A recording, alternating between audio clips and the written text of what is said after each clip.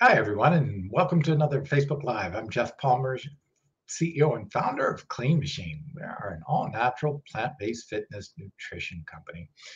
I had started Clean Machine a while back, and several years in, we had developed a couple of products and put them out, but everybody asked me, you're a plant-based fitness nutrition company, and you don't have a protein.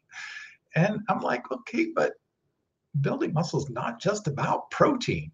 Protein are essential amino acids, especially branched chain amino acids, are building blocks and do help stimulate the growth of muscle tissue. But there's so much more that goes into machinery of actually building and growing muscle. There's obviously hormones, there's um, vitamins and minerals, other nutrient factors, phytonutrients and polyphenols all play a part. And just to give you an example, like vitamin A is actually needed for protein synthesis. Studies have shown that the longer the protein synthesis goes on, the more our stores of vitamin A drop in the body. So there's a clear usage for not only protein synthesis, but muscle repair process. So vitamin A also has a direct effect on testosterone production and secretion. It also vitamin A assists in the process of actually shuttling some of these hormones, growth factors, and hormones like testosterone to their proper places. And then you've got things like omega-3. Omega-3 is an essential part, plays an essential role in muscle protein synthesis, the actual process of once the body is told that it needs more muscle proteins, creating those proteins, folding those proteins into the right shape, and then placing those proteins in the right place. All of that requires some machinery, and EPA is shown to improve muscle protein synthesis, especially in older folks. So even as we age, these nutrients become even more and more important, not only for muscle growth, but for maintaining muscle and muscle strength. Now, that's something that I think a lot of us all want to do, which is how can we, once we get into good shape and we're working out in the gym and all, if you're a natural athlete, there's a plateau. You get so far and you're probably not going to get much bigger than that. And that's fine, but you want to maintain that. You don't want it to drop off. You don't want it to drop off rapidly, especially if you're in times like this where a gym closes or you're traveling or something like that. What you don't want is to put in all that hard work, be consistent, do the right diet, and then end up losing 5 or 6 pounds of muscle just because you have an injury or because you have a work that travels to, an event or something. That's frustrating when you put all that effort in, all the training, buy all the supplements, do all the right things, and then drop 5 pounds of muscle because of something that you can't control. That sucks. But nutritionally, there are things that are clinically shown in published human studies to actually help preserve that muscle, help your body maintain both that muscle and the strength so that when you do get able to get back into the gym, like when this pandemic is over and you're actually able to get back in the gym, you want to maintain that muscle so that you're not going backwards a bunch of steps, because that can really be hard on your psyche. You can feel defeated. You can feel like, oh, I spent all that time and now I've lost 10 pounds of muscle. That just really sucks.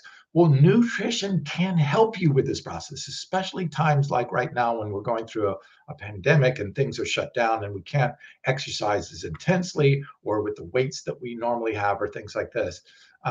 So these nutrients are really important. Now, I started digging into the research, and actually, Dr. Greger, I'll call him out when he does some really good research. I know he's kind of a basher of supplements, and not sure why he goes there, but he does do some great research. And I was looking at some of the research that he did, and I actually pulled some of the studies, and he's looking at alkaline diet. So we talked about omega-3. It's EPA is important for muscle protein synthesis. Vitamin A is important for muscle protein synthesis and muscle protein repair and testosterone production. It's vitamin A actually builds up in the testes, believe it or not.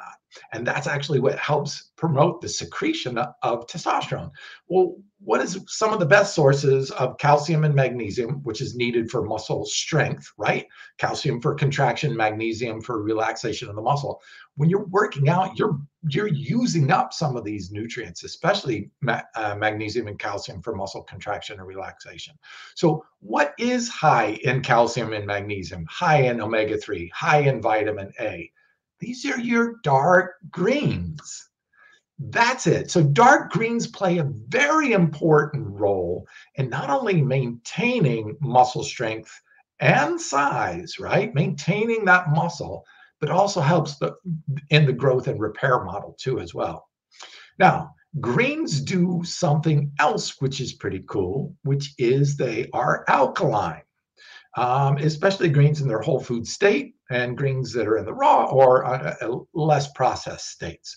So that's a really cool thing. So we look at some of these researches, and I posted them down in the comments section for you can do, but I'm going to bring up the first one right here on the screen. So alkaline diets, this is the study title, favor lean tissue mass in older adults. So the conclusion of the study was higher intake of fruits and vegetables actually favor preservation of muscle loss in older men and women. Okay, so that was older people, but that's a good indicator. That means that if you are taking a break or have an injury or have to travel or something that interrupts your normal workout routine, you're going to stand to possibly lose less muscle by a higher intake of fruit and vegetables. And this is how a good plant-based diet can help you not only achieve your goals at optimal physical fitness levels, but help you maintain them even when you can't work out. And that's really cool because that keeps you motivated. If you can keep those gains, even when you get interrupted, when things beyond your control pull you out of the gym or pull you out of your ability to work out, you can help maintain that just by having a high intake of fruits and especially dark greens, which are rich in these nutrients that I just talked about. So that was a unique study, but this one goes a little bit further because this was just looking at older men and women, but this one looked at higher alkaline dietary load is associated with a greater indices of skeletal muscle mass in women. So this one was looking at women, but it was interesting that it was independent of age, of physical activity, and even of protein intake. So they were maintaining muscle mass better just by having these dark green vegetables high in their diet, an alkaline based diet. Remember, most fruits and vegetables, especially dark greens, are very alkaline. Now, there's been a lot of back and forth about do alkalines know, but these studies are looking at specifically their effect on muscle retention. So we know acidosis creates an environment where the body tends to break down proteins to actually use that material as a way to help balance pH. Obviously, you can pull it out of bones too. Calcium is very alkaline, so our body can use that. But where is calcium found in our food supply? Mostly dark greens. Same with magnesium, mostly dark greens. So when I was developing a protein, I didn't want just another protein out there. And here's an interesting thing. Most of the proteins on the market are pea and rice proteins. Now, pea is actually alkaline, which is great. Other than greens, that's a really good source of protein to get because it's alkaline. But rice, on the other hand, is a grain, and most grains, like rice, are acid forming. So why would you want an acid forming grain in your protein that is trying to help you build muscle, and you're possibly creating an partially acid environment in the bloodstream?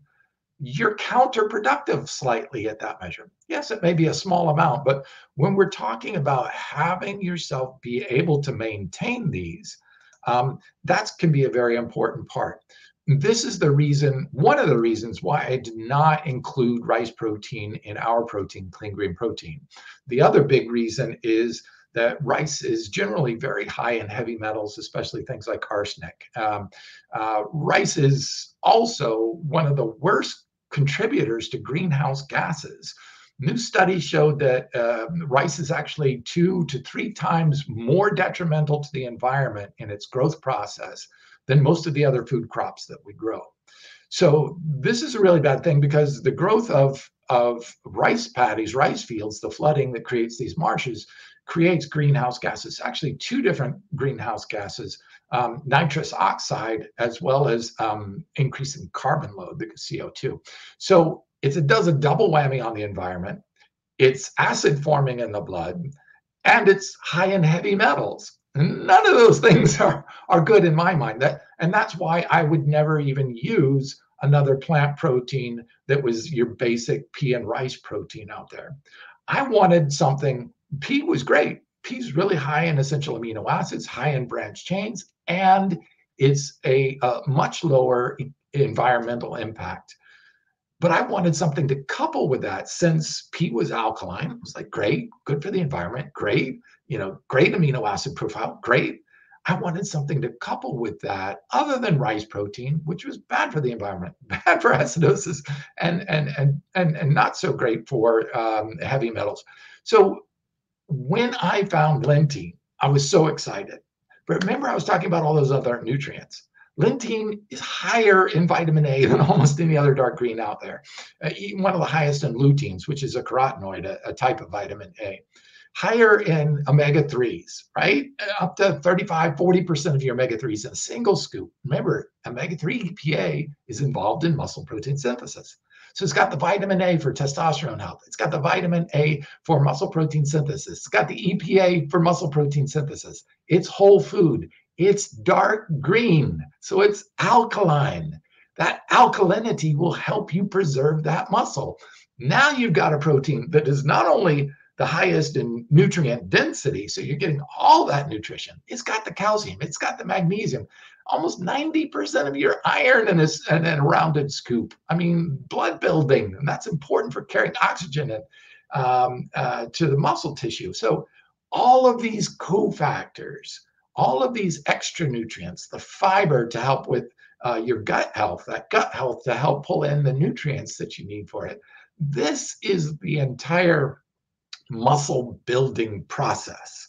And this is the proper way to build muscle, not just isolated, stripped out protein from a plant, especially from a plant like rice that is acid forming. And you've got all these studies. I'm going to go ahead and post the third study up here, which shows the effect of an acidogenic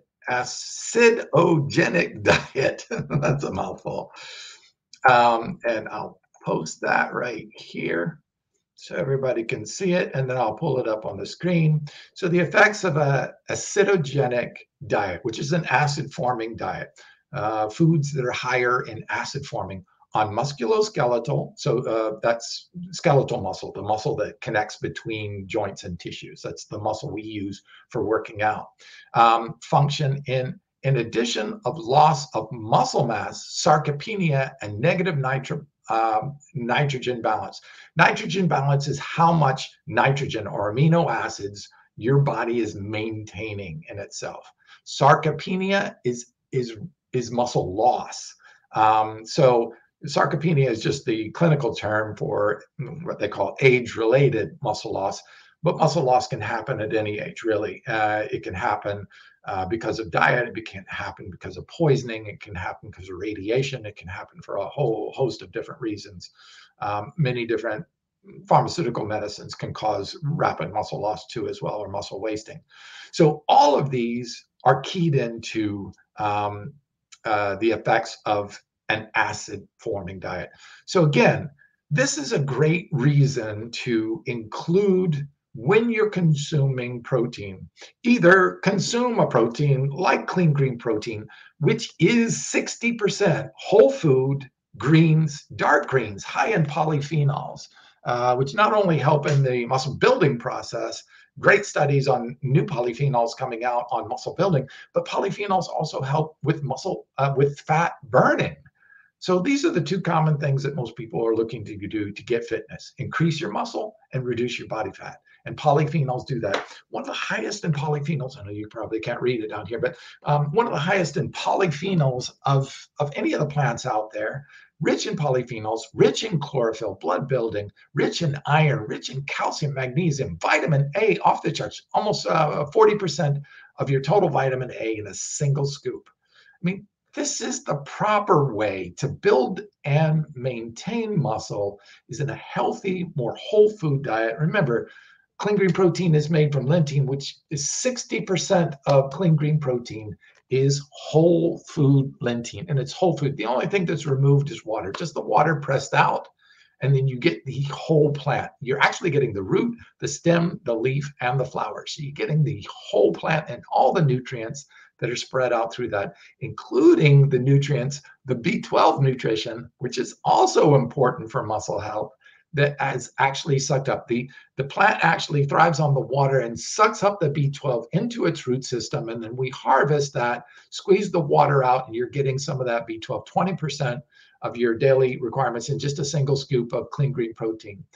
That's a beautiful thing, that you're getting all this nutrition that goes into all the not metaphysical, kind of in a way, but biological and metabolic actions that go into changing our physiology, changing our fitness levels, increasing and maintaining our muscle health, our muscle strength, our muscle size, while reducing body fat. That's why whole food nutrition is important. That's why I went whole food nutrition with our protein. I'm really looking for the best quality ingredients out there so that you can have something different to choose from. You have a lot of products to choose from out there in the marketplace. But, we won the Nexty Award, Best Supplement of the Year for 2018.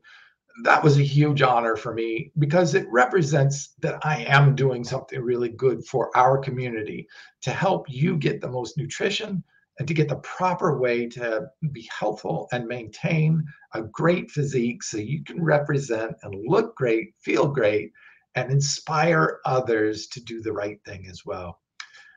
Well, I've enjoyed this presentation. I hope you have too. If you like it, please give me a like, give it a share. So let's get some of this information that muscle building is not just about protein. Isolated, stripped down protein is not it. That's only one part of the whole complex picture of what the body requires. All the vitamins, all the nutrients, the polyphenols, the antioxidants all play a role in healthy metabolism at the cellular level, which is what our whole muscle system functions on. So I hope you enjoy this. And we've got well, I can't say that on this because this is a Facebook Live and it may be seen later, but we got some good stuff coming up for you. I'll announce them in following Facebook Lives. I won't be here next week. I hope you all have happy holiday season, whatever holiday you are celebrating. Blessings to you all. And hope you stay healthy, happy, and enjoy, and keep with your fitness as well as you can. And hopefully this pandemic will be over soon, and we will get back to optimal peak fitness if you aren't already, with home-based gyms, bands, or whatever creative ways you figured out to keep healthy and fit for this season. Thanks for watching, and I'll see you next time.